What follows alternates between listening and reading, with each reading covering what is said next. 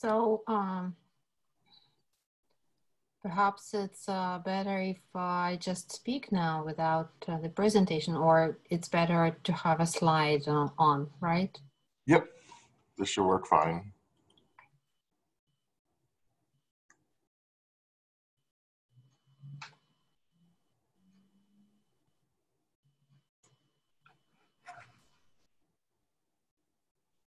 Hi, good morning, everyone.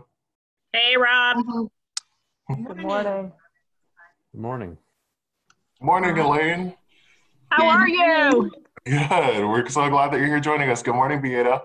Hello. Hello. Maria, I'm so glad you're doing this. Thank you so much. Oh, thank you. Thank you so much for inviting me. It's just an honor, really.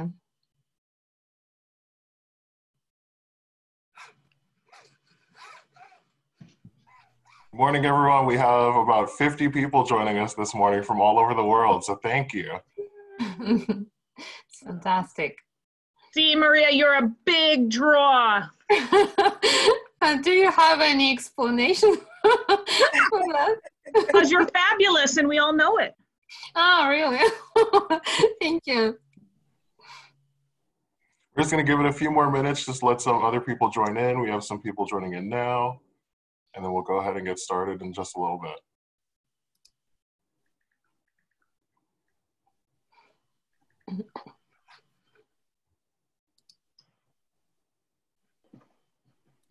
Oh, I see Beata. Beata. Hello. Look, we have Russia, we have Saudi Arabia, we have the Netherlands, and all over the US. Oh, it's fantastic. I'm so glad to see you all.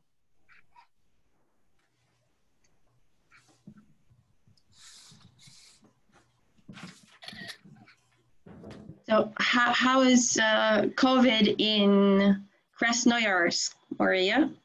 In Krasnoyarsk, well, we had a very hot May. It was like 80 degrees in Fahrenheit, but now it's a little bit chilly. And I don't know if you can transfer it into Fahrenheit, but it's about 15 in Celsius. So now it's not so hot. It's just a little bit cold. So the start of the summer, actual summer, was not as good as the spring was. So we had a fabulous spring this year.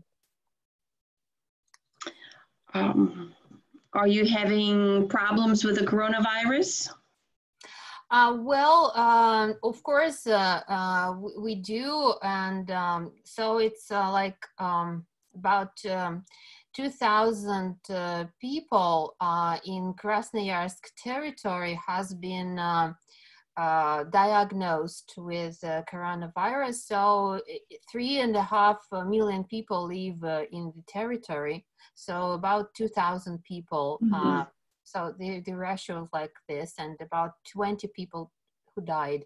So things are like this, but still all the precautions are there, and everything is like everywhere. So most of the places are closed, but they are trying to open it these weeks in June and maybe in the end of June. So things are like the same everywhere.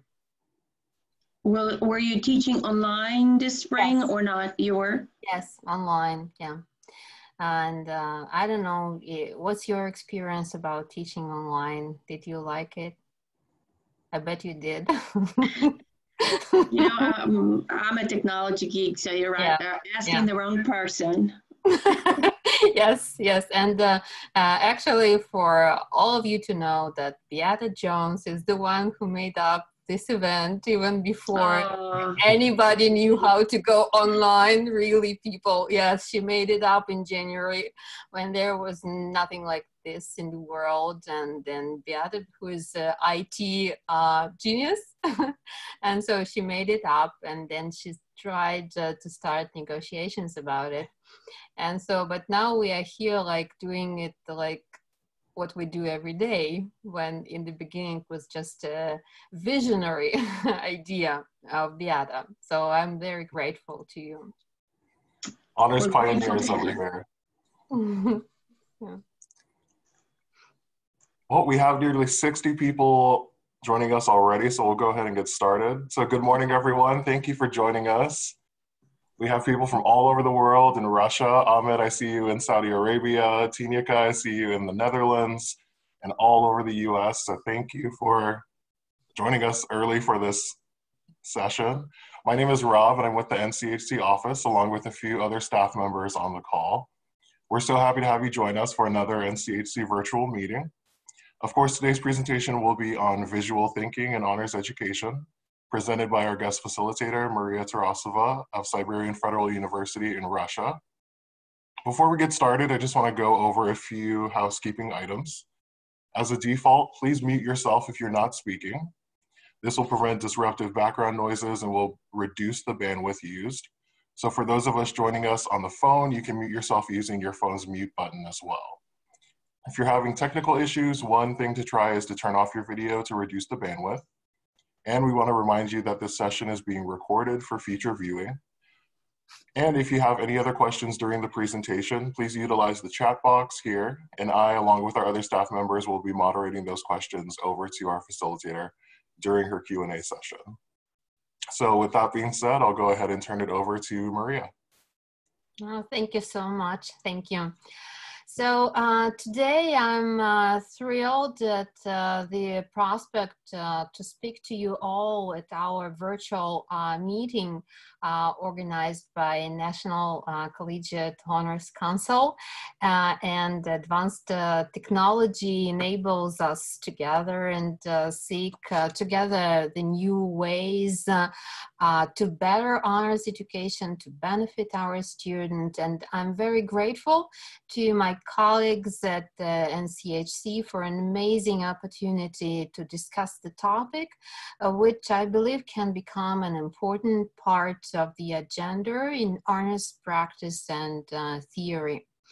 My goal today is to start the dialogue about visual thinking and honors education, and to let you consider the reasons, methods, and advantages of developing visual thinking of your honors students.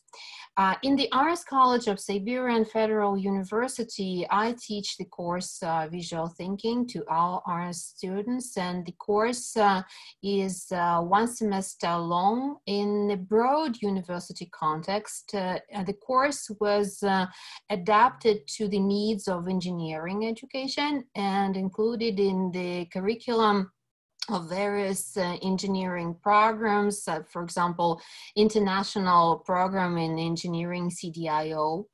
But I believe that visual thinking should be integrated into honors programs of all universities because it represents the skill essential for students of all majors and specialists in all fields of endeavor. As we all know, the honors programs in universities are formed according to a certain ideal pattern of an individual with skills, competences, and strengths essential for a successful career in any professional field in the 21st century. What skills are included in this ideal pattern? They are the so-called skills of the 21st century. And I would like to point in this list that improving various kinds of students' thinking skills is particularly important, and it accords well with goals of honors education. When we draw our attention to improving students' thinking skills, we begin by asking what is thinking. And among thinking criteria, 4 of them stand out and deserve our special attention: abstractness, validity, awareness, and rationality. And In other words, they mean that if you are a good thinker, you know how to focus your attention on the main thing. You can relate your ideas to practice. You can reflect and manage your own thinking, and you can reason. In the 21st century, the fast developing and constantly changing world demands thinking to be flexible, critical, creative, and therefore productive. And the balance between verbal and non-verbal thinking is highly valuable today when the information we get, process, and then generate often appears in a non-verbal form.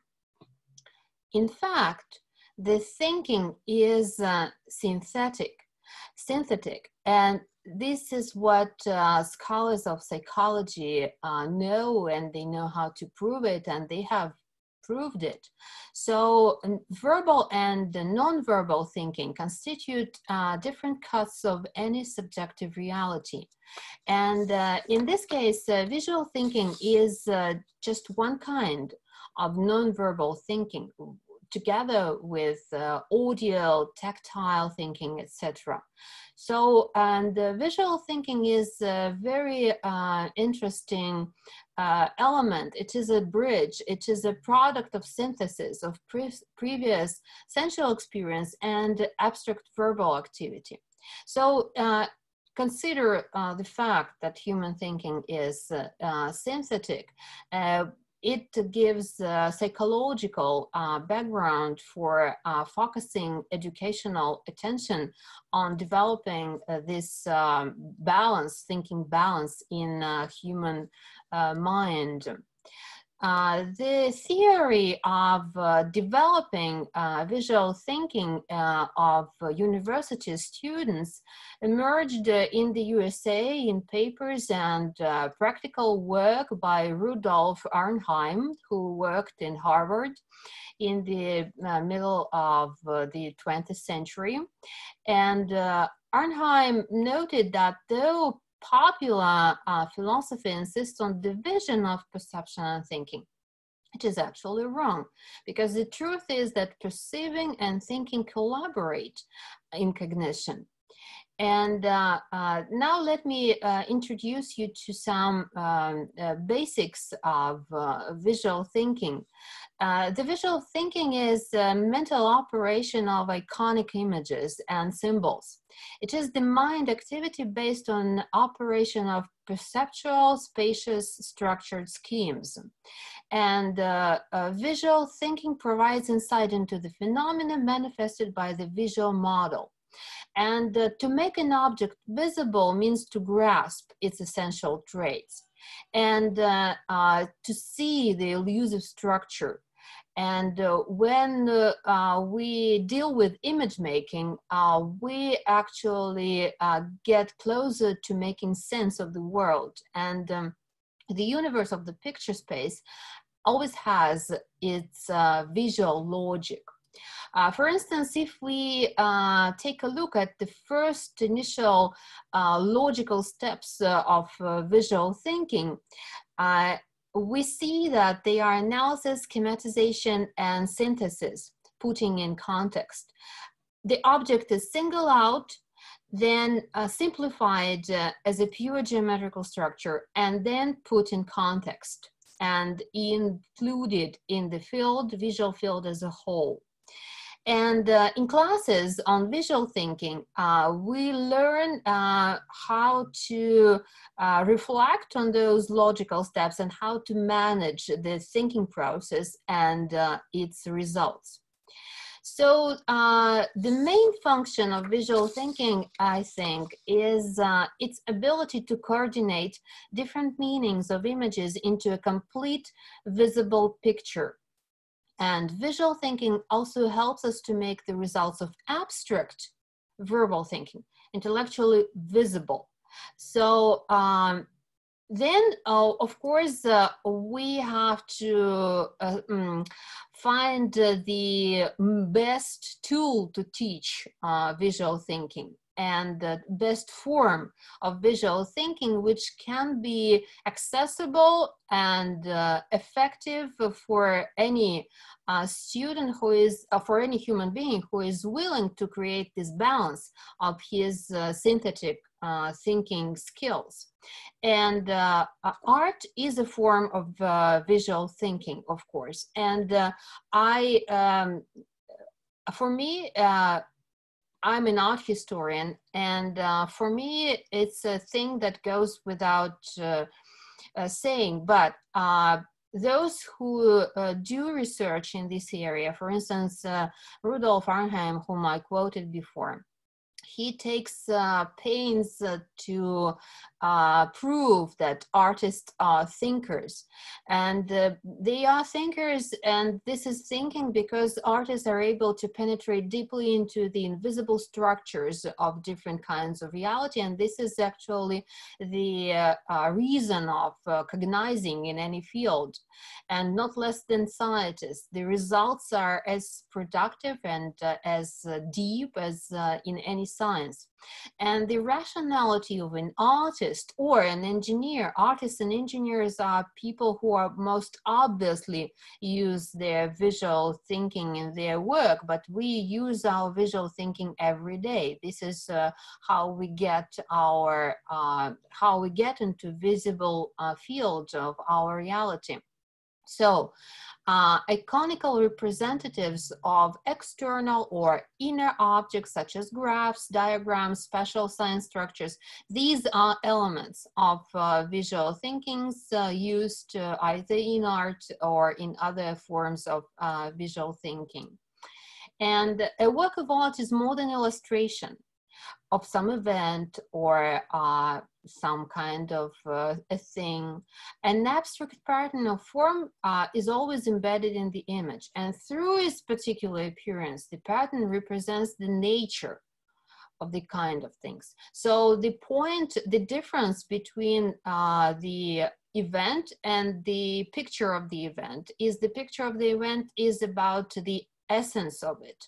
And for example, what we see here is a very good photograph. It's a piece of photographic art, and what we see are children faces, and they are seen above the borders of the ascending staircase, and together they can be seen as a spiral of curiosity, which is a visual concept of infinite learning.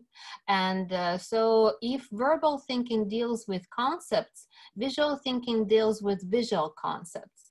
And visual concepts get into the nature of things, as well as verbal thinking too, but it gives this visibility and the moment when we can see the nature of things, not just understand it. So art contributes to the development of reasoning and imaginative human being. That's what Rudolf Arnheim believed in, and that's why arts shouldn't be neglected in education, because arts are the most powerful means of strengthening the perceptual component, without which productive thinking is impossible in any field of endeavor. And productive thinking, creative thinking, is what the demand for thinking is in our time, I think. So if visual art is a learning tool, then we have to understand its advantages. Art is a universal language, and visual thinking is interdisciplinary. And visual art enhances visual thinking of students of all majors. And because arts education is about learning experience which engages students of all specializations and all different interests in either science or in learning, and they are actually considered to be excellent students, the best students. So of course they have to get access to the best learning practices, and visual art is a learning tool to create one of the most effective learning experiences.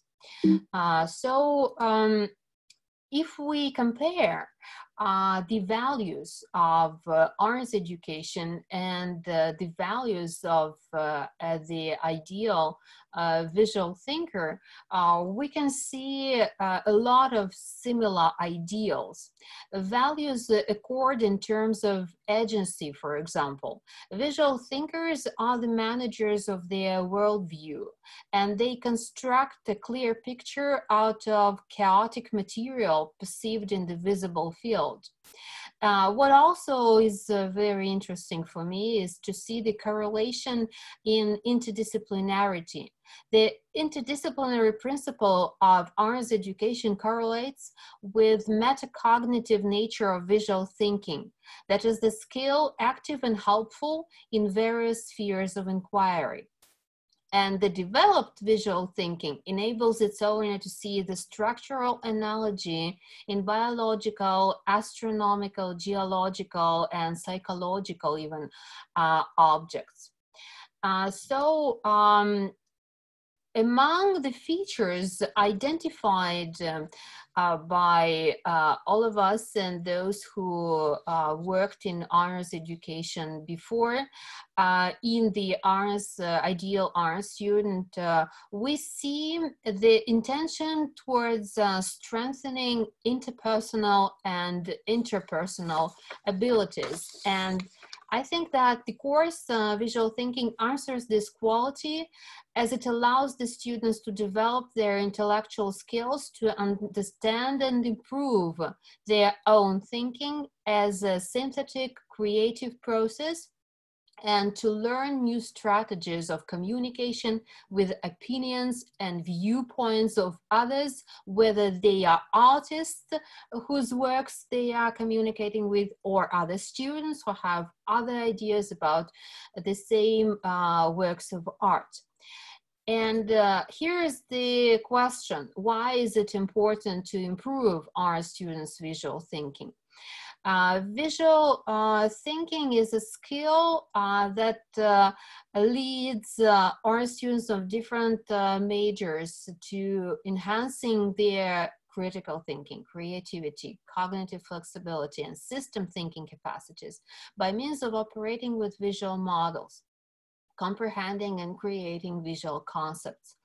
And highly developed visual thinking implies improving various skills that are embedded into critical thinking, such as envisioning, reflection, questioning and explaining, evaluation and expression.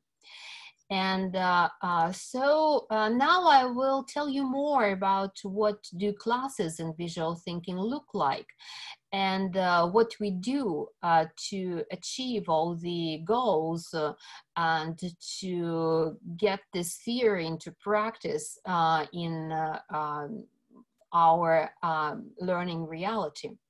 Of course, in my course, in honors classes, during the course, students progress in their visual thinking skills by means of communication with pieces of visual art.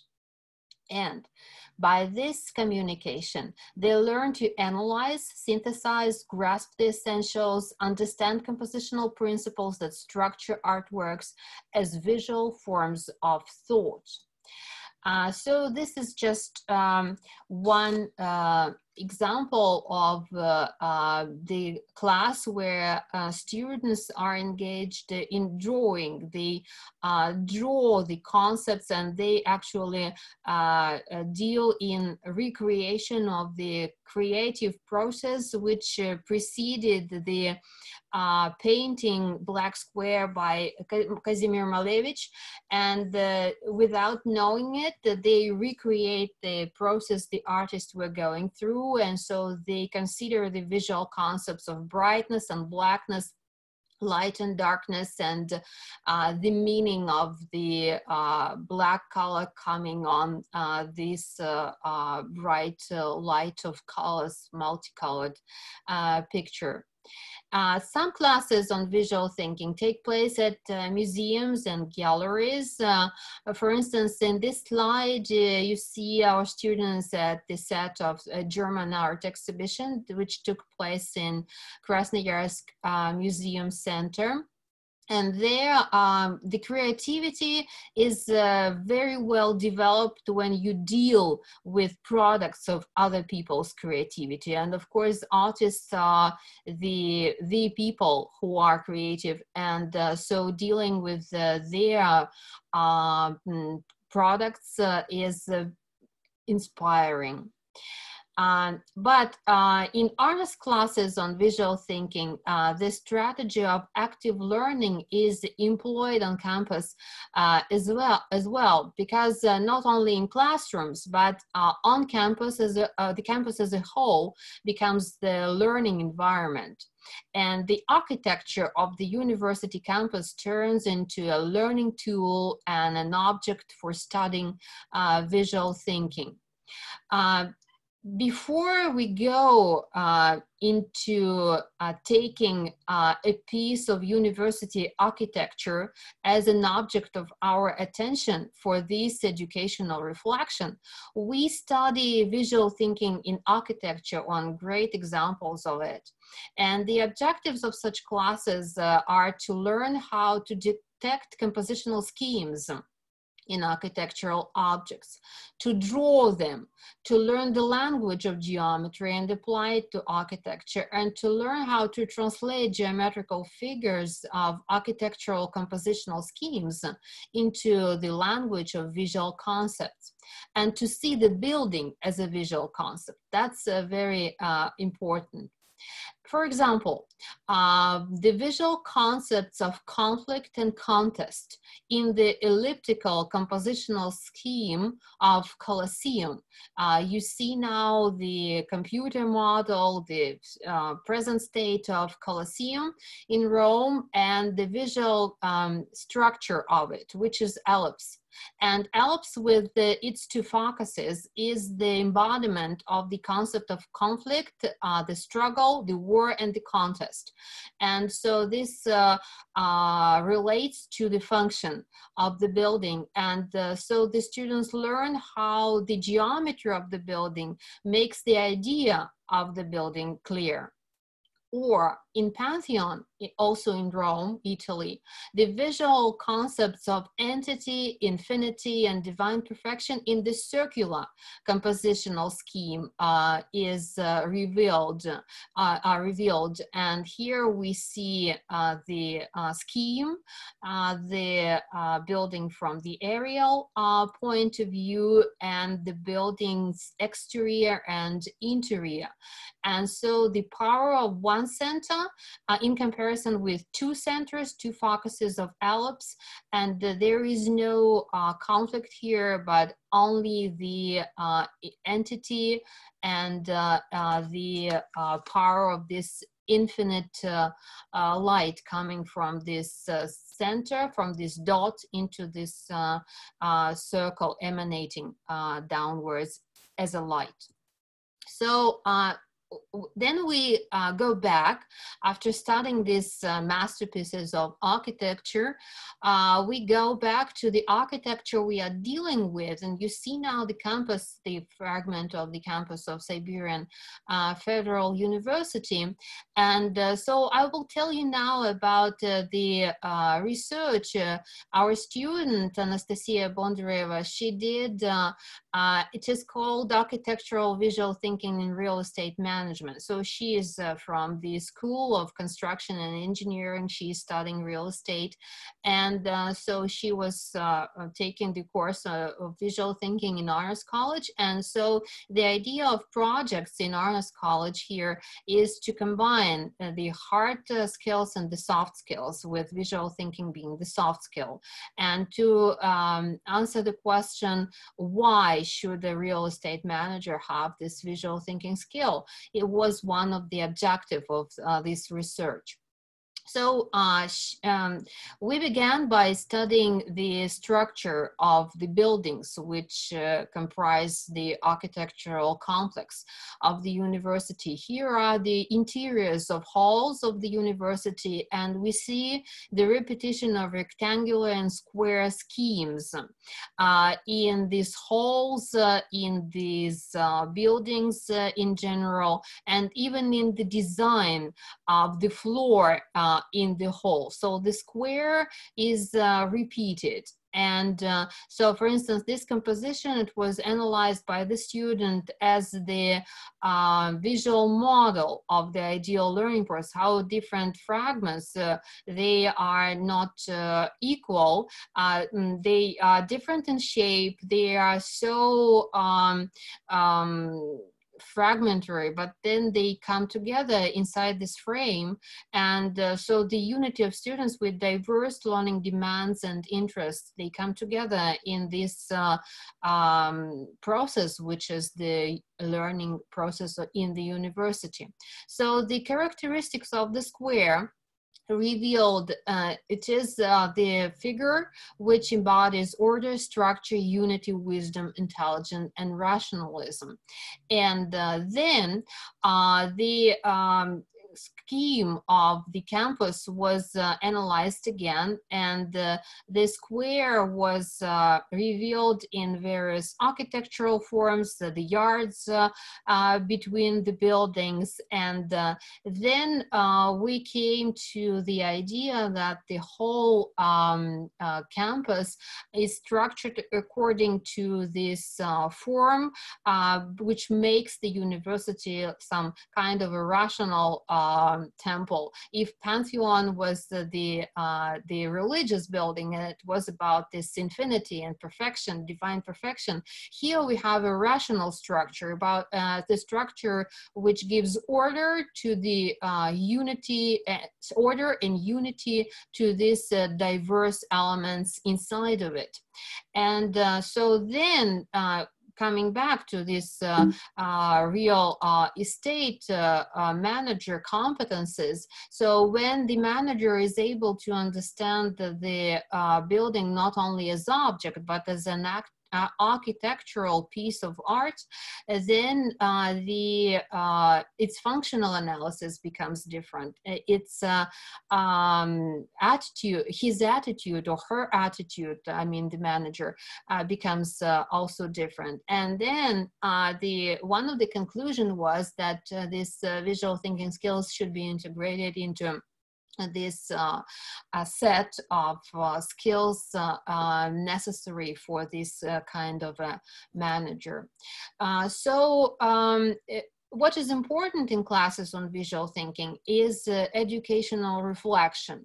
So the first example was analysis of the building of the university. So what you see in a university, what is around you, how is it integrated into your learning process? We ask the question, what does the building of the university teach you? And here is another kind of art, sculpture. This is an art object on campus. It's called transformation. And we had some classes dedicated to it. And so again, the question was, what does an art object on campus teach you? How do you understand it? What is it made of? And of course, it's about focusing attention on some focal point that can guide your learning process better. So we studied the art objects on other universities. For instance, these are on MIT campus, and this is Big Sail by Alexander Calder in MIT in Cambridge, Massachusetts. And so we analyzed this piece of art and saw how this idea of, well, the Big Sail is about these prospects of brighter future for graduates of this great university, and the sculpture is about this technological progress these engineering students can bring into the world, and how they can be as imaginary, this visionary as Alexander Calder himself.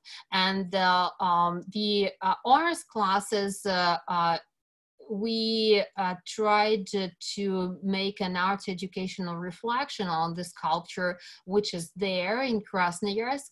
And then we made the comparison. And then we asked question, what should an art object do on university campus? How can it teach us what we are about to learn, what we are about to teach there if we are learners or teachers? And actually then the model of an art object, some future maybe for the university, was made by students during a visual thinking workshop. So this is just what students did in their own modeling. Again, it is made like transformation from different elements of the book, the bird, the snake, and they all come together as some elements of the necessary components of the learning process in this student's model. And the last but not the least element of what I want to tell you today about other classes that we do on visual thinking is how we teach systems thinking, because the aim of thinking is to model the world, not to mirror it in all its details. And systems thinking enables to see the world as a whole formed by the set of integrated systems. So visual thinking skills that contribute to the development of systems thinkings are analysis, analogy, synthesis, generalization, completing the incomplete, and grasping the essentials. These are just 9 skills, and they are much more. And different classes are devoted to different skills mentioned here. And so the questions that students deal with when they work with this, with improving these skills, they are based on pieces of art as models of the world.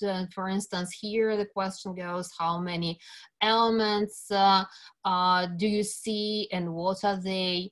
The synthesis, we started the improving synthesis by dealing with an arch as a concept. It is the idea which came to Leonardo da Vinci's mind, that arch is the concept of strength comprised by 2 weaknesses. And so we studied this idea on architecture first, and then came to compositional arches in art as visual concepts of unity, togetherness, and conflicts. How 2 characters coming together to make something synthetic, to make something new, a new whole. Together they make a new visual concept than they have when they are apart. And for instance, when we train in a separate class, when we train analogy, I ask the question, what similar elements do you see? What makes them similar? And this gives absolutely great, amazing insights into paintings and it enables the student to operate their thinking better and better. Seeing the structure, of course, we draw a lot, and for instance, what geometrical scheme do you see in the picture? And this is actually a slide from the exam, which I had a few days ago with our students, and they were brilliant in detecting the triangle and the square inside the square in the picture by Edward Hopper. And so generalization is also a very good part of visual thinking. And the name of a piece of art, sometimes it's a general idea. Like in this case, I don't know if you can guess, but my students did. They didn't know the piece, and they said bright thoughts. And this is actually it is Russian. The piece of art is Russian, but it's almost the exact version of the name of the piece. And so he made it with different sculptures, and well, there is irony, of course, in this case, but bright thoughts is really the name of the piece. And the piece of art is a system, and for example, these kind of questions go when we learn the whole, the system as a whole, and the system as a number of systems inside of it. This question shows the difference between systems in art and in engineering, because the different idea of movement is embodied here. The practical, the physical movement, and unpractical and immaterial movement in the piece of art by Marcel Duchamp. Compositional formulas teach students to see this geometrical structure inside a piece of art. So I showed you in Colosseum or in Pantheon very simple geometrical figures like ellipse and the circle. Here we are dealing with discus throw, an ancient sculpture, Greek sculpture by Miron. And here we have compositional formulas of bow and arrow and lyre, and they come together and they show this the ancient sport as both the construction of a beautiful human body and destruction, like athletes were made for wars. So these two elements of a human being and an athlete are combined together, and they form the idea of what we see. Again, a piece of art as a model and not as the reflection of, the mirror of what we see. So as for learning outcomes, and I know that some of you asked me this question before the webinar, in the course, the art students, they acquire the skills of expressing ideas, of implementing ideas, the abilities of argumentation, because they have to defend their point of view. What is the visual concept? Why do you think it is so? And this trains the abilities of argumentation. They learn modes of constructing visual concept and comprehending it. And that's how they improve their process of transferring visible field into structured viewpoint, worldview. And this is priceless, actually, because our honors program in general, and this course in particular, is about the skills which are interdisciplinary and which can make impact on personal development, first of all. And if we develop the person, then I believe he can or she can achieve in any profession. And so, of course, they progress in critical visual thinking and visual literacy.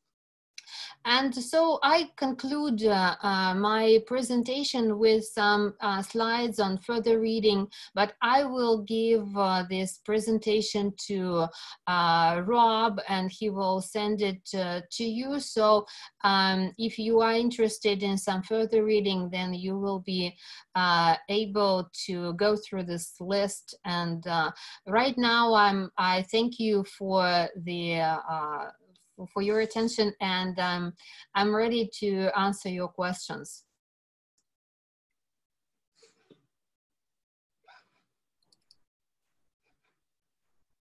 All right, right off the bat, I think you kind of touched on this just now. People were inquiring about further readings to do an analysis of their own campus, so thank you for that.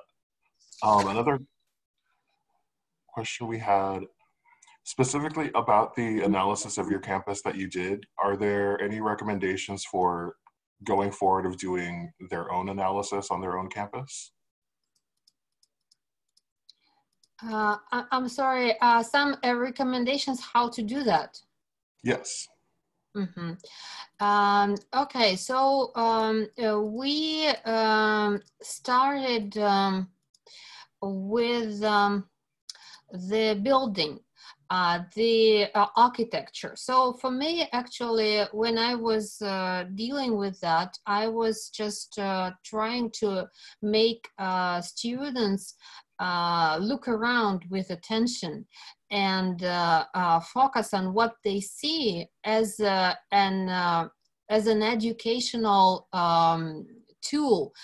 So everything, I told them that everything you see around should teach you something, because if it is, this is actually, I think what we see now, it's a great architecture. And I think a great architecture is when the form and the function coexist, go together.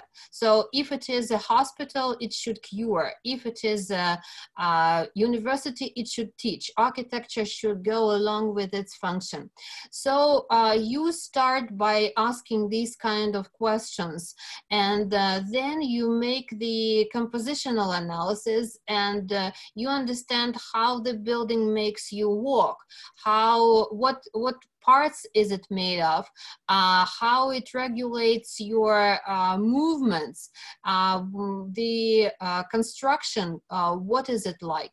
Then we focused our attention on some focal points on campus, such as sculptures, for example, and here I told you about this art object which recently appeared on campus of our university. And again, so what is it about? Why did they place it here? Is it some kind of a teacher for you? Is it you yourself? Is it an ideal image of a learner, or a teacher, a human being? So actually the second name of this sculpture is Thinker. And so we have come to understand here that this giant head is the mind, the model of a human mind with all memories of previous cultural periods of development of civilization integrated into it. And what is knowledge is like remembering for each of us what happened before us. And then there is a prospect of transformation, like it is the second and the first name of it, transformation. And so how we still can progress by using what we had when we started our journey in life and in learning and in culture. So then you can maybe find the place of these objects in the university, and understand how again it regulates students' attention, what it means to say. So the art is your companion in communication. You can start the dialogue with it, and it can talk to you. In our case, it can teach you something. Awesome. Another question people are wondering, if a lot of campuses are going to continue teaching online in this next school year, do you have any recommendations on incorporating more visual projects and assignments in that way? even if it's through an online course? You mean, I mean, the one who is asking the question. In our university, I have this visual thinking course online. I was mostly, well, we of course discussed everything online with students, but I also shared some videos, pre-recorded videos of some research on visual thinking, of some experiments which we had in museums, etc. But do you think the person who is asking the question means some integrating this visual thinking course into some global honors educational community? I think her question could go either way, in either how to directly facilitate that through an online course or kind of using this to build onto a different one. So I think there are a lot of possibilities, like you had said. Mm-hmm. Okay. Someone had asked on your, how do you feel about the use of traditional versus digital media within these courses? That was an interesting question. And I'm an art historian, and as an art historian, I know that media is not important. Artists can do a work of art in any media, digital or just colors, using colors and applying them to canvas, or like in this case, what we see dealing with some metal. So it really doesn't matter. What makes a work of art is this combination of form and content. And when the artist is creating the model of the world, which integrates a human being in relationship with the world inside. And if we see in a work of art this remarkable, amazing, new, peculiar, just strange, maybe horrifying, but human relation to the world, and it is honest, and it is crafty, it is done well. So then it is a work of art. So in Russian language, we actually have a very good analysis of the word art, but it is longer. It's not just 3 words. But anyway, if I can do the same, so art is when it's something artificial, so created. Then art, it is when it is artful, it is crafty, it is done very well. And art is when it is attracts you, and it is appealing to you, and it makes you transform yourself in some way, in